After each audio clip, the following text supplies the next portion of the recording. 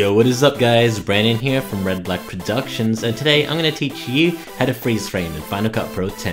So first what we're going to do is create a new project, import the files we want, and drag it onto the timeline. Alright, so this is just a video of me jumping, and what I want is to freeze frame as I'm up in the air.